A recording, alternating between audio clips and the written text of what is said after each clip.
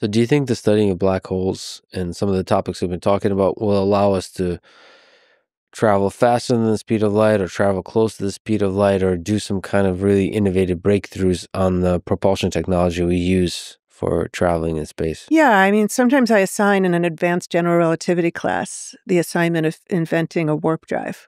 Warp And drive. it's kind of similar. So the idea is here's a place you want to get to, and can you contract the space time between you with something antithetical to dark energy, the opposite, and skip across and then push it back out again.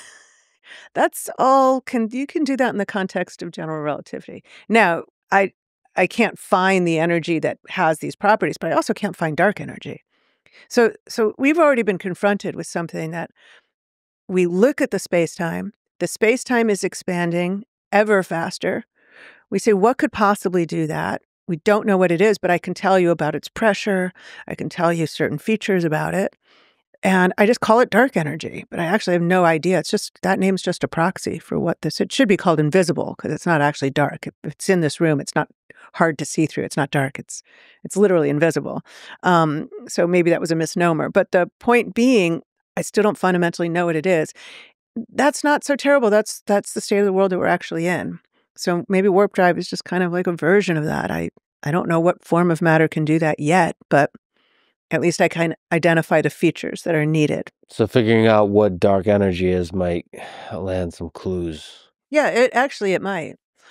It is positive energy and a negative pressure, which is kind of like a rubber band sort of quality. We think of pressure as pushing things outward, and dark energy has a very strange sort of quality that as things move outward, you feel more energy as opposed to less energy. The energy doesn't get lower, it gets more. And but it doesn't have the right features for the wormhole, but those are some pretty surprising features. We again can conjecture like, oh, hey, the quantum energy of the vacuum kind of behaves that way. That would be a great resolution to the dark energy problem. It's just the energy of empty space, and it's the quantum energy of empty space. That's an excellent answer. The problem is by all our methods and all the understanding we have, that energy's either really, really huge, way bigger than what we see today, or it's like zero. So that's a numbers problem. We can't naturally fine-tune the energy of empty space to give us this really weird value so that we just happen to be seeing it today. But again, we can think of a kind of dark energy that exists. So the question is just why is it such a weird value? Not how is this conceivable, because we can't conceive of it. Yeah, but if it's a weird value, that means there is a phenomenon we don't understand. Yes, there's absolutely a phenomenon. Nobody's going to say they're happy with that. We're all going to say there's something we don't understand, which is why we look to the extra dimensions, because then you can say, oh, maybe it has to do with the size of the extra dimensions or the way that they're wrapped up, or and so maybe it's foisted on us because of the topology, the connectedness of the higher dimensional space. These are all things that we're exploring. Nobody's landed one that's so compelling that your friends like it as much as you do. What do you think would lead to the breakthroughs on dark matter and dark energy? I think dark matter might be less peculiar than dark energy. My hope is that they're tied together. That would be very gratifying.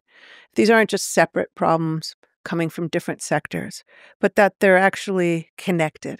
That the reason the dark matter is where it is in terms of how much it's contributing to the universe is connected with why the dark energy is showing up right now. I would love that. That would be a solution like no other, right? And like I said, if it revealed something about dark dimensions, that would be a happy day. Correct me if I'm wrong. So dark matter could be localized in space. Yeah.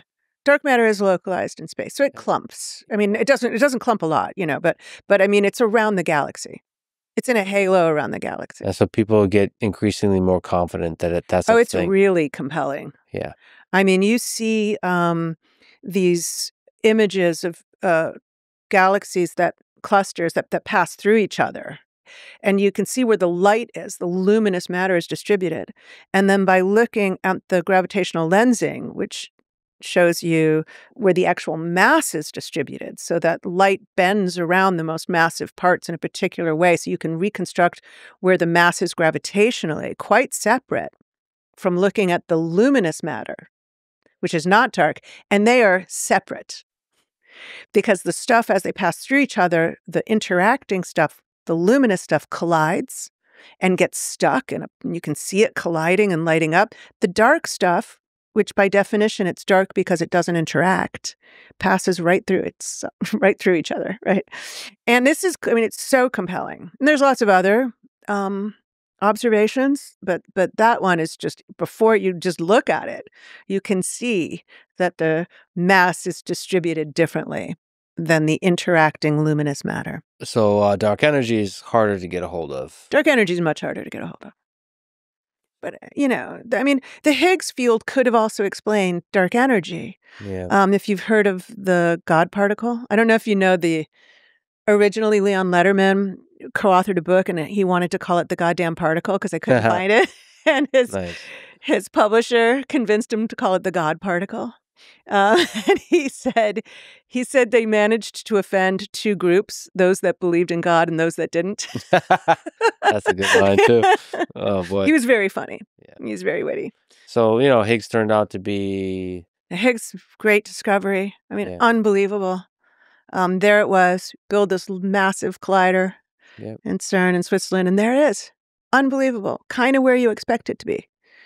Now, the reason I say it could be dark energy is because the Higgs particle, like a particle of light, also has a field, like an electromagnetic field. So light can have this field that's distributed through all space, electromagnetic field, and you shake it around and it creates little particles.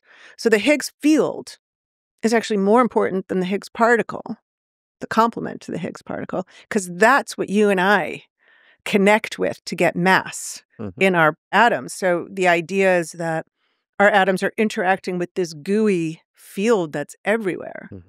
And that's what's giving us this experience of inertial mass. But we don't actually there's not a lot of quanta lying around. There's not a lot of Higgs particles lying around because they decay. So it's the field that's really important. And that field could act like a dark energy. It's just not in the right place, meaning it's not at the energy's too high to explain this tiny, tiny value today. And again, we're back to this mismatch. It's not that we can't conceive of forms of dark energy. It's that we can't make one where we're finding it.